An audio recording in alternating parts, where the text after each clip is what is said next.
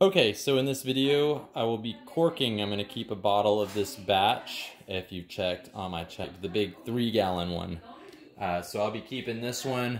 I've got a lot of other bottles, but this one's nice, crisp, clean, and clear. And I'm going to see how long I can keep it and taste it probably in like a year. So I'm going to go ahead and cork it. So got my corker. I'm going to load my cork in this. Then I'm going to take this other cork, so this will actually act as a bumper against the other cork so it doesn't damage the other cork. So I'll put it in here like so, get it tight, get it coming up, and go ahead. It locks around.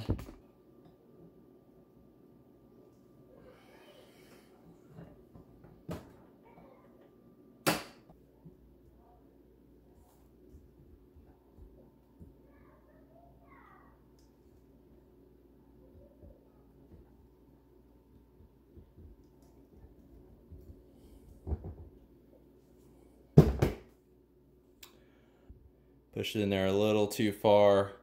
There was more air. There was like this much of it was air. So it's pressurized, but the cork will slowly let some out.